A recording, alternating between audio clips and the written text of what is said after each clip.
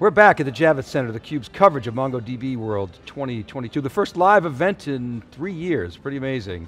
And I'm really excited to have Tony Coleman here as the CTO of Temenos, who's changing the finance and banking industry, and Boris Bialek is the global head of industry solutions at MongoDB. Welcome back to theCUBE. Welcome, first time CUBE alum, so thanks for coming on. Thank you. Thanks for having us.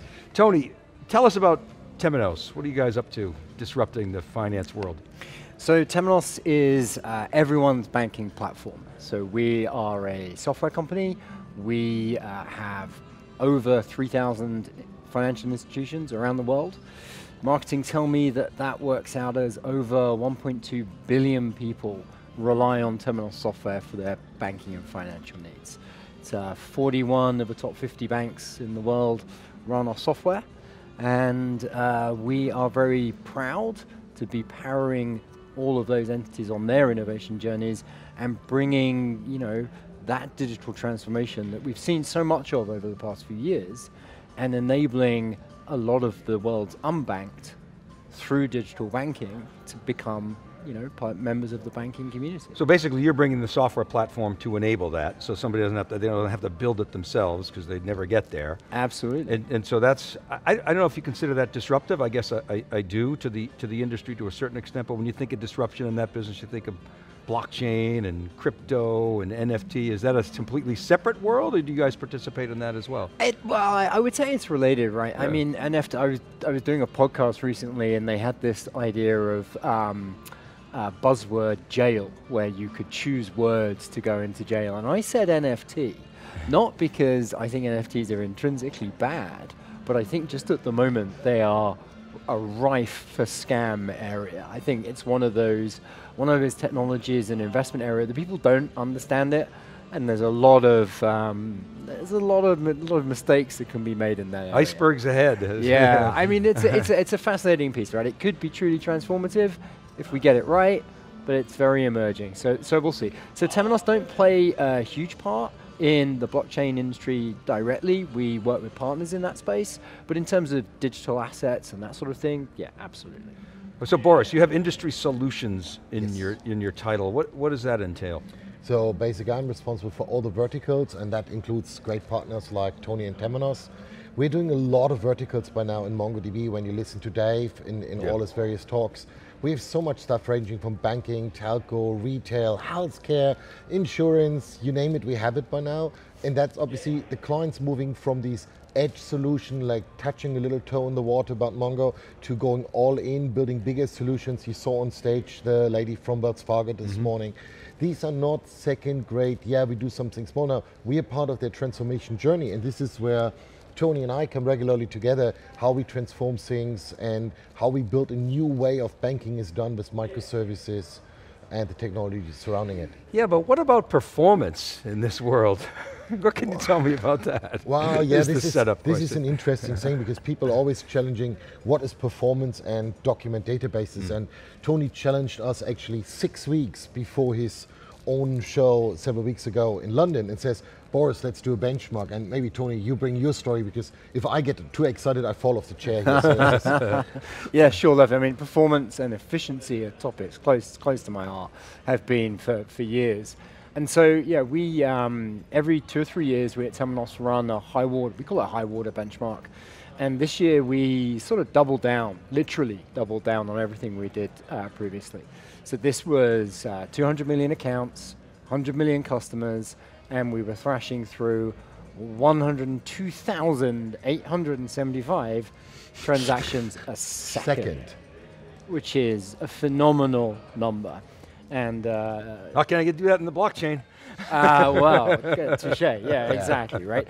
So this is, I get asked why we do such high numbers, and the reason's very straightforward. If somebody wants 10,000 transactions a second, and we're seeing banks now that need that sort of throughput, if I can give them a benchmark report that says 100,000, I don't need to keep doing benchmarks at 10. Yeah, okay. Tell me more about anytime you get into benchmarks, you want to understand the configuration, the workload. Tell me more about that. So we have a pretty well-trodden path of a standard transaction mix. We call it our retail transaction mix.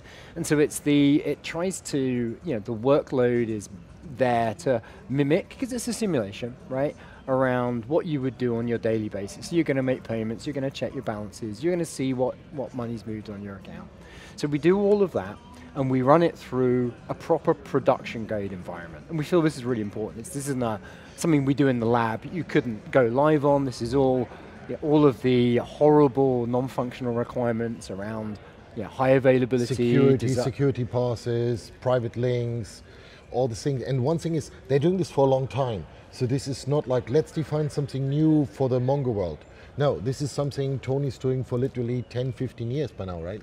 If only it was only 15 years, but yes. And this is your benchmark, right? Yeah. Or is Temenos is benchmark. Developed this benchmark, okay. Yeah, and so we ran it through, and some fantastic numbers, and not just on the sheer sort of top level numbers, 100,000 transactions a second. The response time out of Mongo was fantastic, 1 millisecond, which is just brilliant. So it means you get these really efficient numbers, and what that helped us do with some of the other partners that were involved in the benchmark as well, it meant that our throughput per core, which is a really good measure of efficiency, is up to 4 times better than we ran it 3 years ago.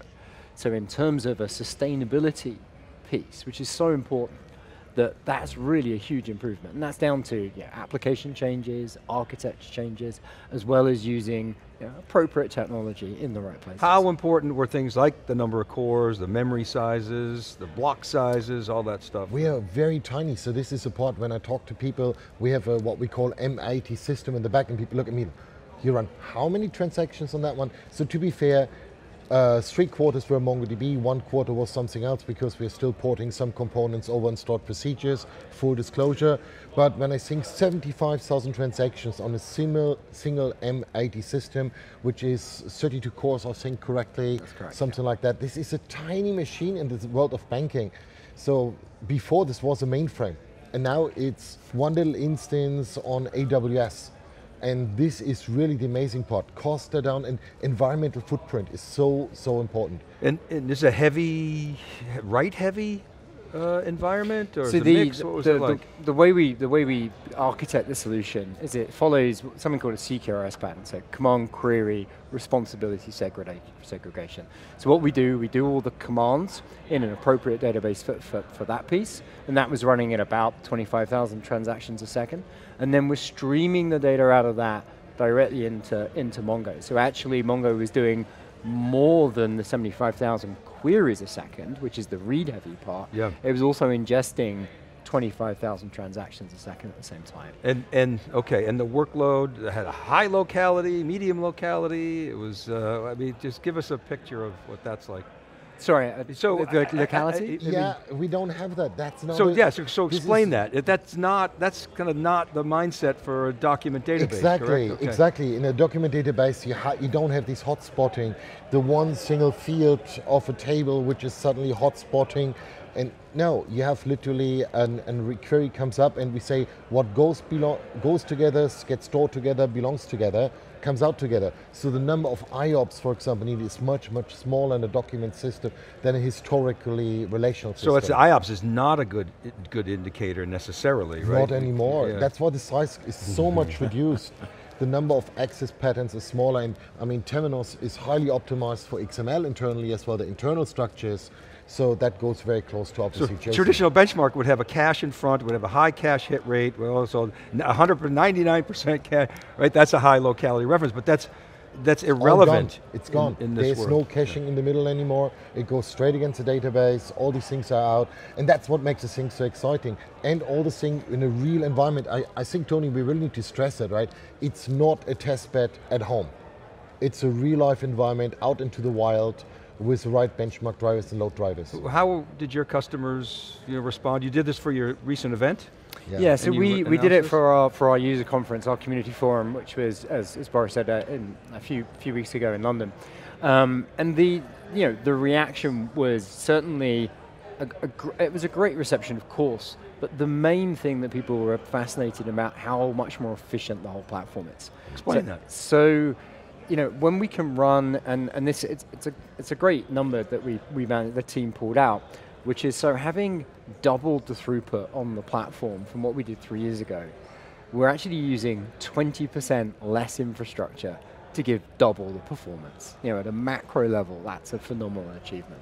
And that means that these changes that we make, everything that we're doing benefits all of our customers. So all of the banks, when they take the latest releases, they get these benefits, everything is that much more efficient, so everybody benefits from every investment. And this was run in the cloud, is that correct? That's so correct, you're yes. running Atlas? So this was... Atlas, MAT on AWS, with an AWS Kinesis and Lambda processes, and. So it was a really reality-driven environment. So pure cloud native, all using managed services on AWS, and then Atlas for the Mongo piece. It's awesome. I mean, so now, how convenient for the timing for MongoDB world. How are you socializing this with your community? Yeah, we're having this afternoon a session as well where we talk a little bit more detail about that, and Tony has a session as well tomorrow. So we see a lot of good feedback as well when we bring it up with clients. Obviously, some clients get very specific because this reduction in footprint is so huge. When you think a client has 8, 9 environments, from early development systems to production to emergency standbys, maybe in a different cloud, all these things what Dave talks about, the different Atlas features, multi-cloud, environmentally, all this stuff comes to play, and this is why I'm so excited to work with him. We should bring up as well the other things which are available already with your front-end solutions, with the Infinity services. Because that's the other part, the modernization, the microservices, which Tony is so politely not mentioning. Yeah? So there's a lot of cool technology into that one, which fits to how MongoDB works in microservices, API first, all these what they call MACH factors, microservice, API, cloud native, headless. I think that was the right order now. So all these things are reflected as well by Temenos with their leadership, what they achieved now. I think a lot of companies have to play catch up now to what Tony and his team are delivering on the banking side. Well, this gets to modernization, right? We really haven't just explicitly talked about that. Everything you just said it talks to modernization. So you typically in financial services find a lot of relational database, right? The 20-year-old, hardened, et cetera. High availability, give them credit to that, but a lot of times you'll see them just shift that into the cloud. You guys chose not to do that. What was that modernization journey look like? So it's a bit of, I'm a firm believer in pragmatism and using, I think I've touched on it earlier, the appropriate technologies. So horses for courses. Exactly, took the words right out of my mouth. And I was talking to one of the investor analysts earlier, and the exact same question comes up, right? So if you've got a relational database or you've got a big legacy system, and you're stuck on a mainframe or whatever it is, and you want to pull that over, it's not just a case of moving the data model from one paradigm to another. You need to look at it holistically, and you need to be ambitious. I think the industry has got, quite nervous about some of these transformation projects, but in some ways, although it might be counterintuitive, I think being ambitious and being bold is a better way through it. Take a view, look at it holistically, lay out a plan. It is hard. It is hard to do these sorts of transformations, but that's what makes it the challenge. That's what makes it fun. Take those bold steps, look at it holistically, look at an end state, and then work out a practical way you can deliver value to the business and to your customers as you deliver on that roadmap. So did you migrate from a traditional RDBMS to Mongo? So yeah, this is a fun conversation. So of course in the late 90s, the phrase document model hadn't really been coined yet. And for some of our workloads, at the time we referred to it as a hierarchical model. Okay. And at that point in time, really, if you wanted to sell to a bank, you needed to be running on Oracle. So we took this data model and we got it running in Oracle and then other relational databases as well. But it actually, under the covers there, it is stored as XML. So there is a project that we're looking at to say, well, okay, taking that model, which is in a relational database, and of course you build over time, you do rely on some of the features of relational databases, and moving that over to something like Mongo isn't, it's not quite as simple as just changing the data model. So there's a few bits and pieces that we need to work through, but there is a proof of concept that we're running, which is looking really promising, and spurred on by the amazing results from the benchmark, that could be something that's really interesting. Yeah, and I think 20 years ago, you probably wouldn't even thought about it, right? It was just too risky. But today, with the modern tools and the cloud, and you're talking about microservices and containers, it becomes potentially more feasible. Well, the other side of it is, it's only relatively recently that Mongo has had transaction support across multi-document, multi-collection transactions. And in banking, as we all know, it's highly regulated. It is all of your worst possible non-functional requirements, security, transactionality, atomicity, the whole shebang. Your worst possible nightmare is Monday morning for us. Yeah. And I think one part which is exciting about this, Tony is a very good practical example about this large-scale modernization and cutting out code base. By cutting off that layer and going back to the hierarchical internal structures, we are simplifying a lot of the backend components as well, because obviously code translation, which was done before, is not needed anymore. And that is as well for me an exciting example to see how long it takes, what it is. So Tony is basically my life experiment, so to speak. Well, Boris, you're right on, because it used to be those migrations were how many lines of code, how long do I have to freeze it, and that a lot of times led people to say, well, forget it, because our business is going to get shut down for a year. But now we do that. So I'm working obviously, besides the work with Temenos, with a lot of financial clients, and by now my joke is normally shift and lift, pain and no gain. Because the result of the work is when they move everything to the cloud, and it was bad before, it will not be better in the cloud only because it's in somebody else's data center. So these modernization and innovation factors are absolutely critical. And as Tony said, the people get it by now. This shift and lift is over. It is how can I innovate, how can I accelerate my innovation, and that leads very quickly to the document model discussion.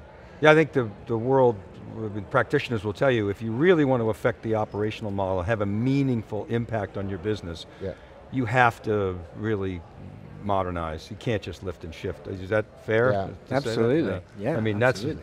It's a difference between hundreds of millions or billions in some cases versus some nice little hits here or there. So, and we see as well a lot of clients by now asking for solutions like the Temenos solution and like others, where there is not any more discussion about how to move to MongoDB. The question is how fast. Yeah. How can accelerate? We see the services request, the first one. It's amazing. After the event what we had in London, I have 100 clients calling us. So it's not our sales people calling upon the clients calling in, I saw it, how do I get started? And that is for me, from the vendor perspective, so to speak, an amazing moment. Love to sell for Mongo. There you go. Guys, we got to go. Thanks so much for sharing your story. Thank you. Love to have you back and see how that goes, that migration. Happy to come back. That's a big story of if and when it happens. So, yeah, great. Thanks for having us. All right, keep it right there, everybody. We'll be right back. This is Dave Vellante for theCUBE. You're watching our live coverage of MongoDB World 2022 from New York City.